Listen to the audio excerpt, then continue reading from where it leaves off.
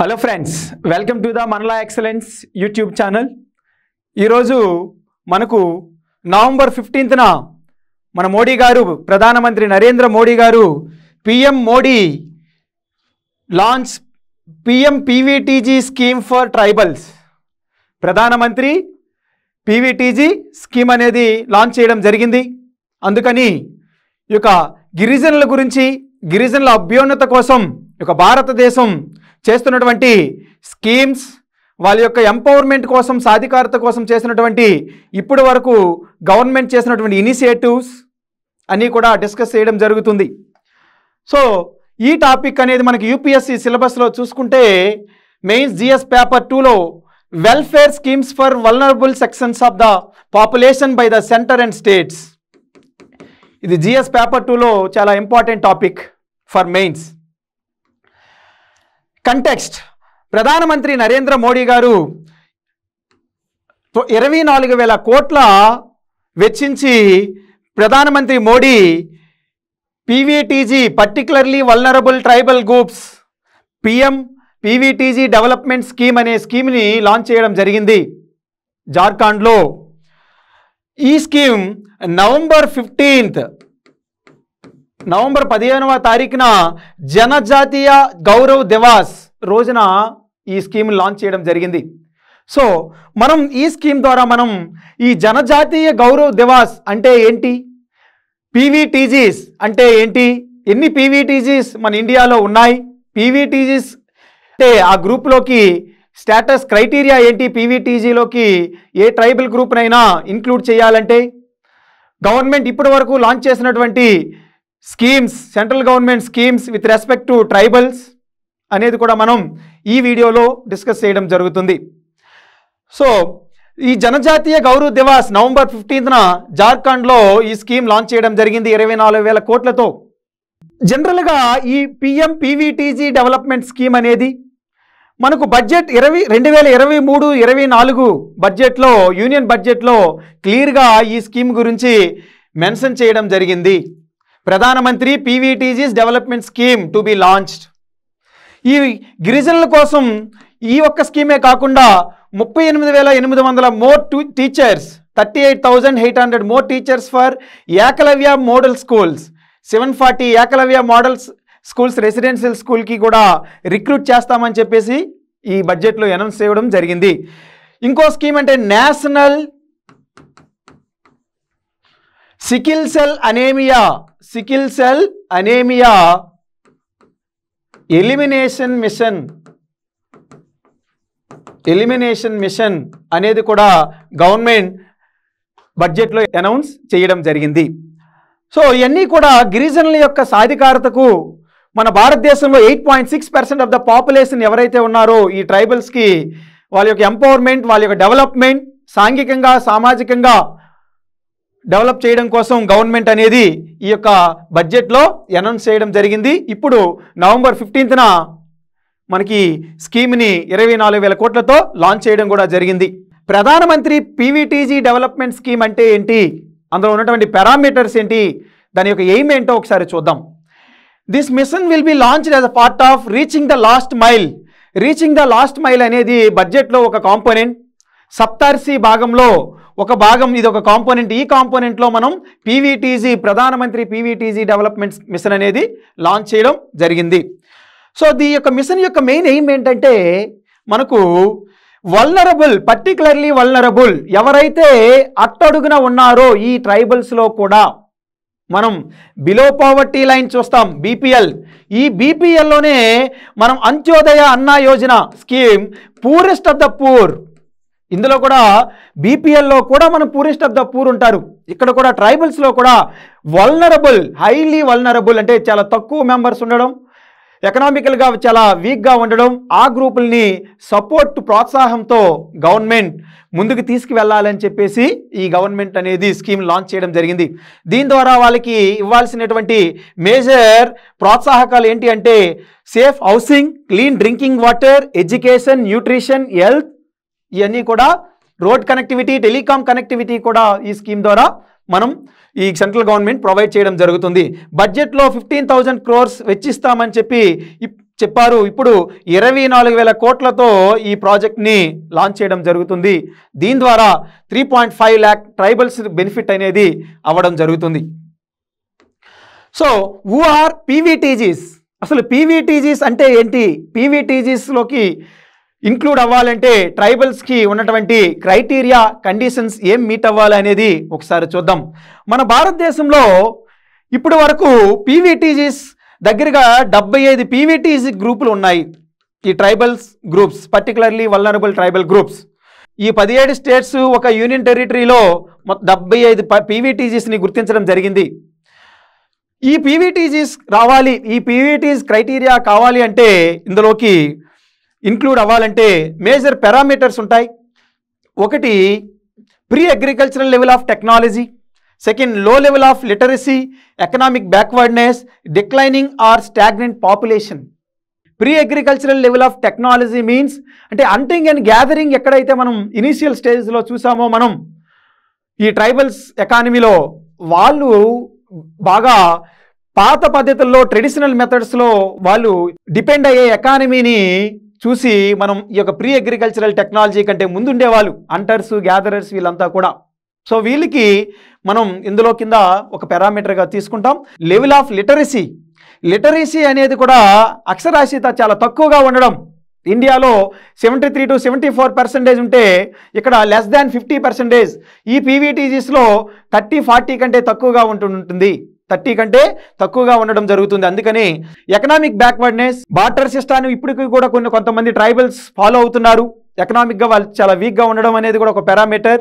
Yes, లో level of literacy, economic backwardness. ఎకనామిక్గా ఎవరైతే వీక్గా ఉంటారో వాళ్ళ యొక్క పరిస్థితులు, ఆర్థిక పరిస్థితులు చాలా హీనంగా ఉండే ట్రైబల్స్ని ఇందులోకి తీసుకోవడం జరుగుతుంది. Declining are stagnant population.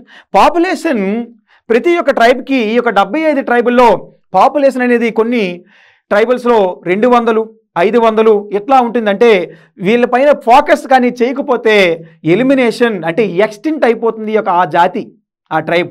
అందుకని ఈ గవర్నమెంట్ పర్టికులర్గా ఈ పీవీటీజీ పైన ఫోకస్ చేసి ఈ స్కీమ్ని లాంచ్ చేయడం జరిగింది. ఈ 1975 మొట్టమొదట 52 గ్రూపుల్ని 1975లో పీవీటీజీస్ కింద గుర్తించడం జరిగింది. నెక్స్ట్ 1993లో 23 గ్రూపుల్ని యాడ్ చేసి ఇప్పుడు 75 పీవీటీస్ గ్రూప్స్ అనేది ఉండడం జరిగింది.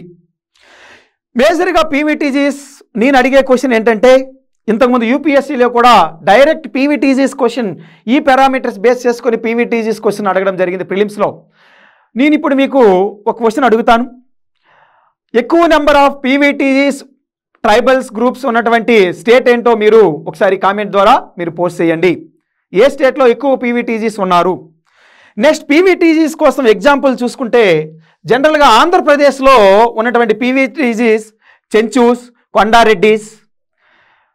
అండమాన్ నికోబార్ దీవుల్లో ఉన్నటువంటి మనకు సోంపెయిన్స్, సెంటెనెలీస్, గ్రేట్ అండమానీస్, ఇట్లా చాలా గ్రూప్స్ ఉంటాయి ట్రైబల్స్ గ్రూప్స్.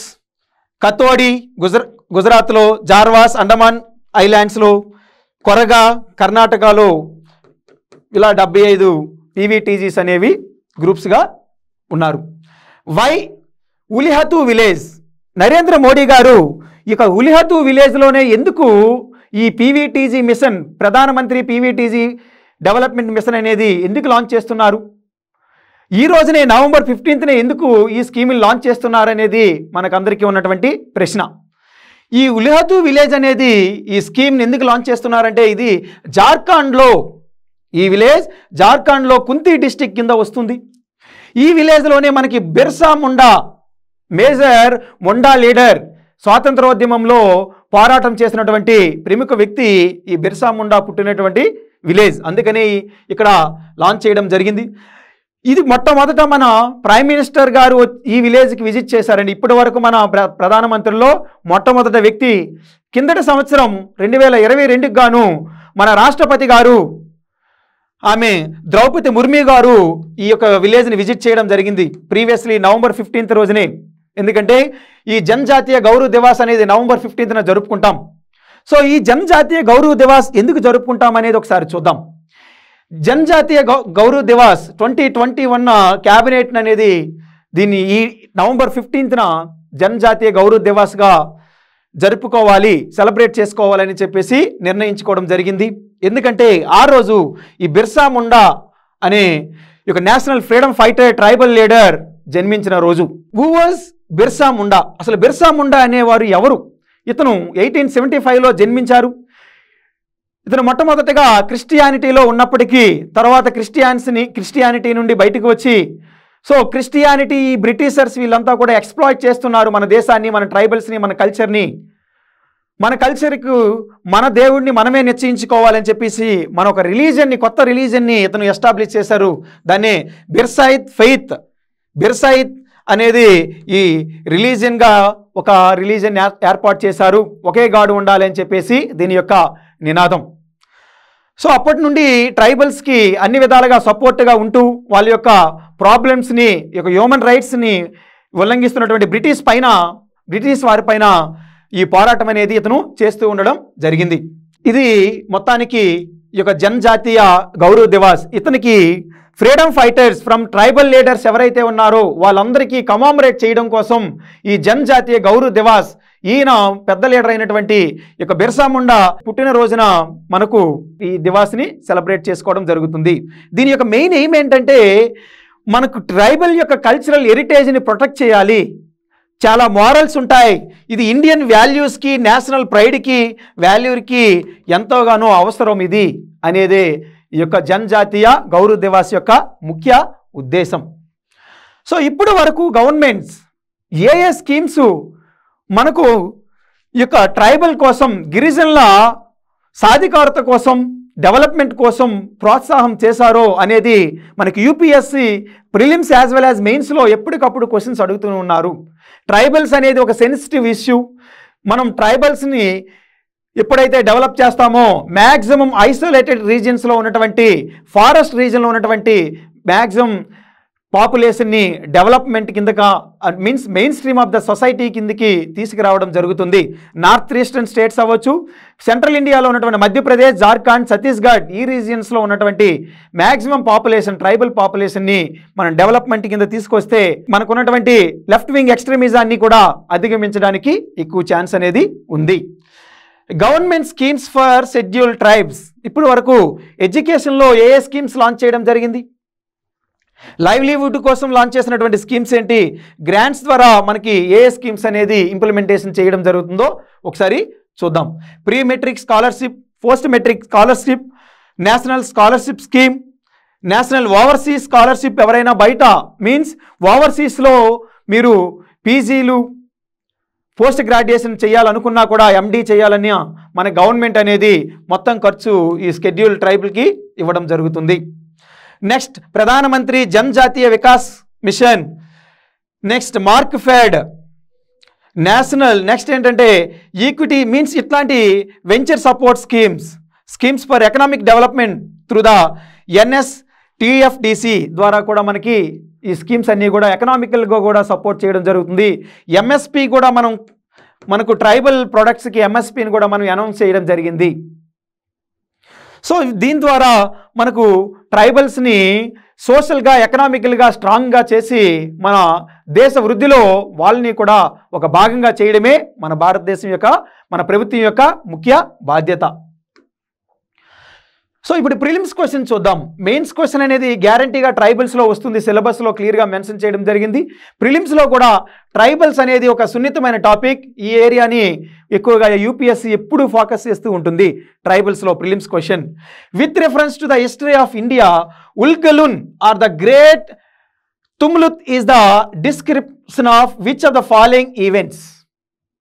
ఓకే, సో ఏ యొక్క ఈవెంట్కి ఈ ఉల్గులున్ అనే ఒక మూమెంట్ అనేది లింక్ అయి ఉంది అనేది క్లియర్గా ఈ క్వశ్చన్లో అడగడం జరిగింది. సో మీరు ఇది హిస్టరీకి లింక్ అయి ఉంటుంది. హిస్టరీయే కాకుండా కల్చర్కి రిలేటెడ్గా ఇది చాలా ఇంపార్టెంట్. ట్రైబల్స్ రిలేటెడ్ ఇది యూపీఎస్సీ ప్రిలిమ్స్లో చాలా ఇంపార్టెంట్. పీవీటీజీ క్వశ్చన్ కూడా అడగడం జరిగింది. PVTG previous question. So PVTG పైన నేను మెయిన్స్ క్వశ్చన్ ఇవ్వడం జరిగింది. చాలా ఇంపార్టెంట్ మెయిన్స్కి ఈసారి అడిగే అవకాశం ఎక్కువగా ఉంది. State the criteria followed for the determination of particularly vulnerable tribal groups. What are the issues faced by them? Also mention the measures taken by the government to address this issues. అంటే ఇందులోనే నేను దగ్గరగా 3 sub topics, sub questions ఇవ్వడం జరిగింది. మొట్టమొదట criteria ఏంటి నేను discuss చేయడం జరిగింది already. What are the issues అనేది ఒక క్వశ్చన్. నెక్స్ట్ మెజర్స్ అనేది ఒక క్వశ్చన్. 3 క్వశ్చన్స్ని మీరు మెన్షన్ ఇక్కడ అడ్రస్ చేయాల్సిన అవసరం ఉంది. చాలా చాలా ఇంపార్టెంట్. మోస్ట్ ప్రాబబ్లీ 2024 ఈ నెక్స్ట్ మెయిన్స్లో ఎక్కువగా వచ్చే ఛాన్స్ ఉంది. 2024 మెయిన్స్కి ఎక్స్పెక్ట్ చేస్తున్నాం ఈసారి ఎగ్జామ్లో రావడానికి chance. What do you understand by the concept of particularly vulnerable tribal groups? Right and note on the schemes of the development of particularly vulnerable tribal groups. అంటే మనం ఇప్పుడు లాంచ్ చేసినటువంటి స్కీమ్. సో ఇట్లాంటి schemes అన్నీ కూడా sickle cell, national sickle cell anaemia elimination machine, ఇవి కూడా tribal గ్రూప్స్కి సంబంధించినటువంటి మిషన్స్. ఈ మిషన్స్ అన్నీ కూడా ఎక్కువగా ఎగ్జామ్కి అడిగే ఛాన్స్ ఉంది, మెయిన్స్లో కూడా అడిగే ఛాన్స్ ఉంది. Okay, thank you so much.